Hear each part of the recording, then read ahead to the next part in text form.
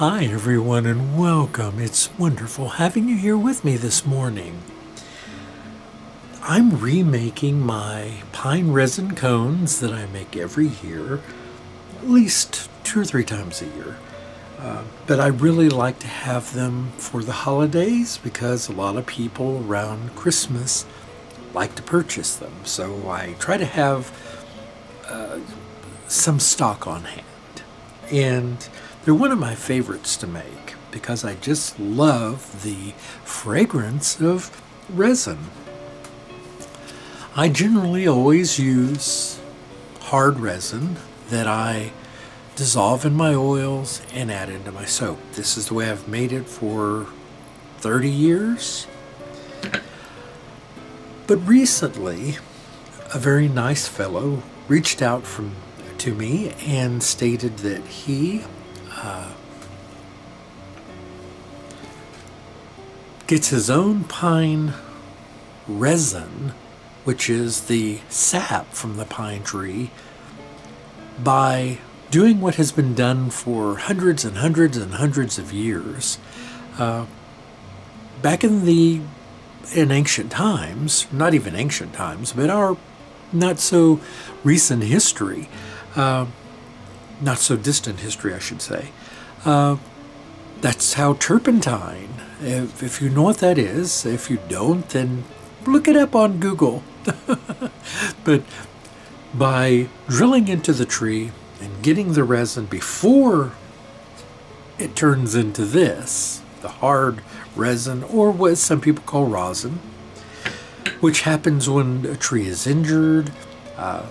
Oftentimes, this is how it heals itself, by expelling some of its sap outwardly until it hardens, creating, well, similar to a scab on a human wound. Well, if you get that before, if you drill into the tree as this individual does, and this is a business that they have, and this is, like I said, it's a business that's been around for hundreds and hundreds of years or longer, so it's nothing new. But it's not something that I would do here, even though I have slash pines, which is where this comes from. We have white pines here, we have slash pines, we have several different varieties.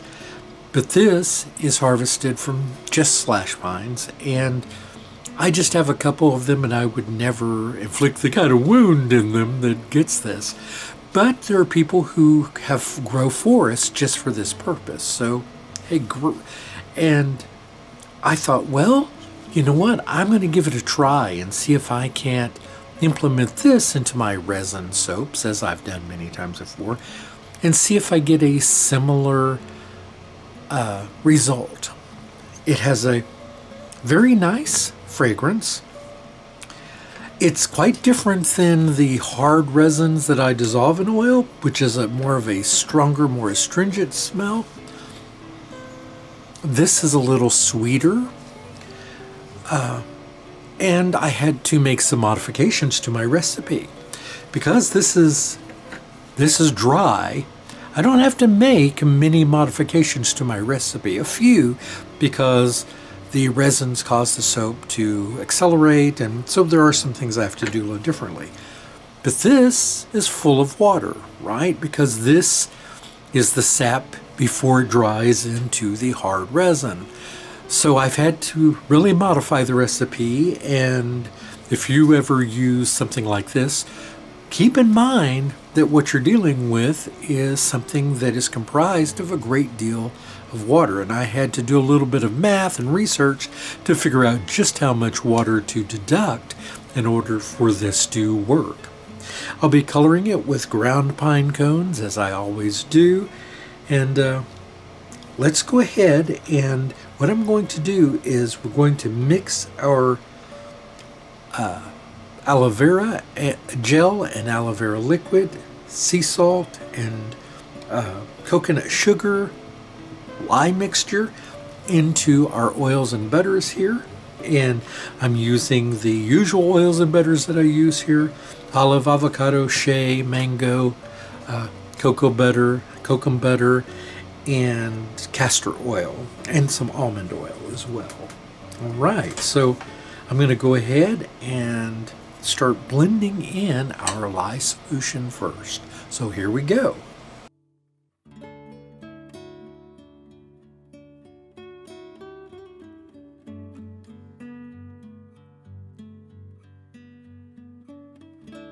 And if I didn't mention this, I am soaping at room temperature, because when working with resin, at least in the past, working with my hard resins, that is absolute necessity. I don't know, using this liquid sap resin, how that's going to work. So you are learning with me, because I've done some research and I've not seen anyone else, at least on YouTube, making soap with well, I've not seen anyone else make soap with hard resins the way I do, and I've not found anyone making it with this either. So I'm really excited to give this a try. I am putting the gentleman's name and his company on the screen, so if this is something you're interested in, you can reach out to him.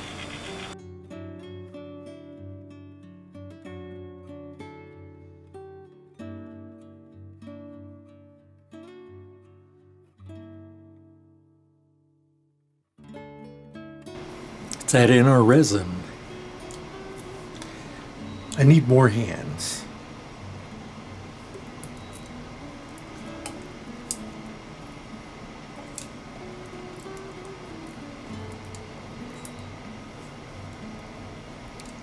And I'm really hoping this doesn't over-accelerate trace. I guess we're going to find out, aren't we?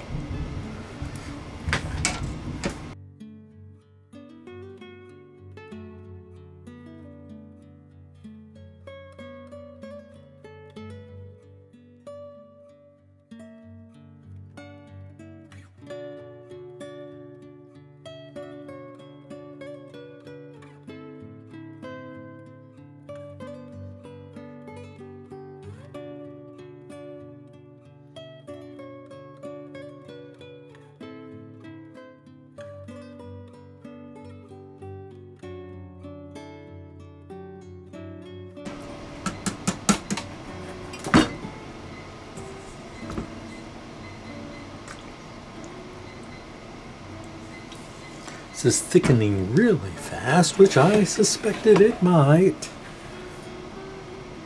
Oh my. Oh dear. Okay.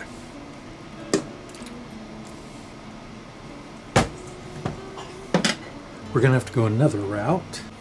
So plan B was to get this on some heat and hot process it to get it back to a liquid form, and also to, when it's hot processed, we get a soap we can use faster, right?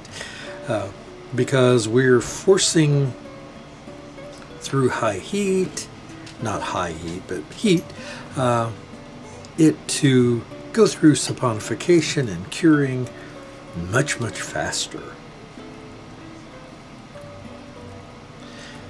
And it's a bit more fluid, but you'll see as soon as it comes up it's wet, but as soon as it hits air it starts drying out, so we have to be quick about it. And I think we're about there. I'm just making sure to bring up, I want to make sure as much of it is mixed as possible, so that we don't end up with any, big chunks or anything. So it's pretty well mixed now, and it's perfectly safe other than being hot. I've let it cook here for about 2 hours, 2.5 hours, very slow on on the lowest heat, and it went through sort of a gel stage already, and I wanted to film more of it, but we had a power outage. We had a storm that came through here in northeast Texas, which we needed because we need rain. But it caused the power to go off, and I don't have my camera and my lighting here on the battery backup like I do my internet. So anyway, that was that. But anyway, I was able to save this, and that's what's more important. And it smells wonderful. I can smell the resin, and that's what matters. Now I'm going to try to just slowly, this will be messy, no way around it.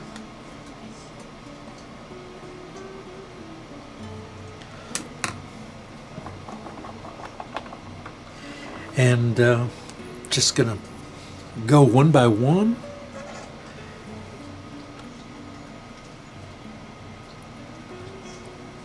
And pour it into our molds. This is always tricky with these because these aren't terribly strong molds. They're a very, very thin silicone.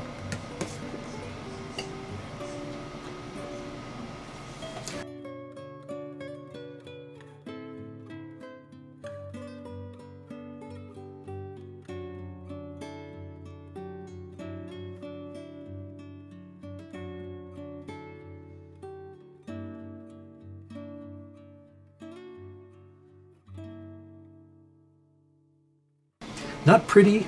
This is not not pretty being made, but this is working, and this is what you call a save. And I did not want to waste anything. I hate to waste and start over, and so sometimes we soapers have to think on our feet and do the best we can. And sometimes that means taking cold processed soap and making hot processed soap. And there are some real benefits to hot processed soap as well. Now it's harder to get finer design, although you can with a little bit of work and a little bit of effort. But the biggest advantage, of course, is the ability to use the soap much sooner. Cures much faster. Within 24 to 48 hours, this soap is a usable soap.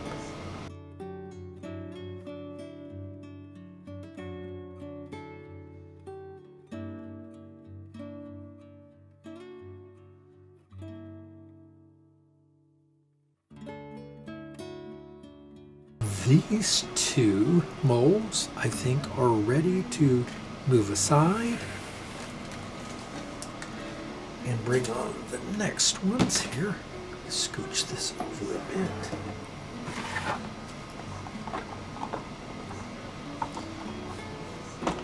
And I realize this part probably isn't very exciting for you to watch.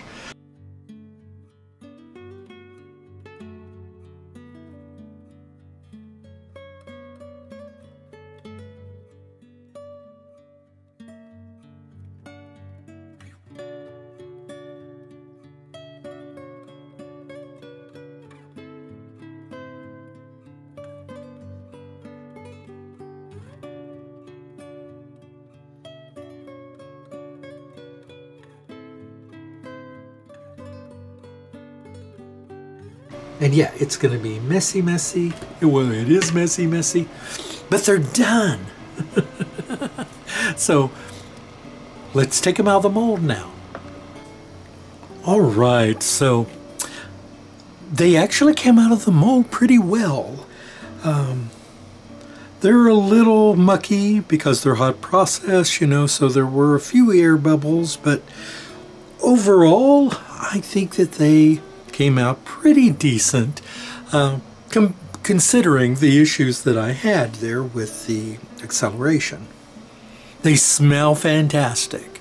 So the good news is that the raw resin actually has a very good fragrance once going through saponification, very similar to using my using my dried resins. I would say that it's very similar. Now, I will say that it's different, but part of that is because bipines or slash pines. Most of the resins around here are slash and white pines. And the resin that I was sent, I believe, is probably from longleaf pines. I haven't confirmed that yet with the fellow that sent it, but because of where it's located and because of the history there, I think most of the pines that it comes from are longleaf pines. There may be others as well. I'll get clarification on that. But anyway, here they are. These will be available in the shop in the next week because, like I said, they're hot processed, so they're actually ready to go. But I like to give them a week or so just to rest, make sure any remaining moisture has evaporated. But the color, and this is all my fault, and that was when in adding the pine cone, the ground pine cone, I should have added a little bit of activated charcoal. I've done that in the past and I forgot because I was just so excited about using the new resin, because it darkens it and makes it look more like a pine cone, where this is more like a very light tan pine cone as opposed to a dark brown pine cone. So I just wasn't happy with this tan color these came out, and it occurred to me that I could do something similar to what I did with some bunnies that I made that didn't come out the right color, and I dipped them. And so I thought, how could I dip these without getting rid of the scent? I didn't want to cover this with another soap. That would disguise the resin smell, which is the main appeal, I think, of these. And then it occurred to me something that could color it and then leave. Let me see if this makes sense. So here you can see this is the before and this is the after. I think this light is too bright here. Hang on, let me move that light. And you can see the difference where this is more tan, this has a bit more brown. Maybe you can tell. It's much more obvious to me here that the difference in these here. Maybe if I set it here with them, I don't know if you can tell or not. But what I did was I took some activated charcoal bamboo, some black walnut hull, and I actually added in some 24 karat gold dust, which I've used in some soaps before, and I just mixed all that in here together, stuck a skewer in it, and just dipped it.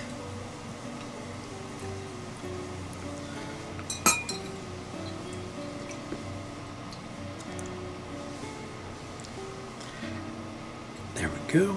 And that's just 99% alcohol, by the way, along with these other things. And the alcohol completely evaporates and it leaves behind the color. So that, gosh, I wish this light wasn't so harsh here so you could see this, because the light's making it look light and it isn't. I don't know what it is. I need better lighting. I'm going to look into some better lights. These LEDs just, I think, are a little too harsh, and they make everything look much lighter than they really are. But anyway, so they look much more like pine cones now. Matter of fact, one moment here. So I went and got one of my own pine cones. And so you can see, yes, this is much darker, but it's much closer than it was. Here's one that's dried here. Maybe you can tell a little better. Are they a little more similar? Okay, thanks everyone. I'm just playing around, and sometimes I get these ideas. Sometimes they're good, sometimes they're just passing, but that's it. I appreciate you coming along with me. Have a terrific day, and I'll see you back soon. Goodbye.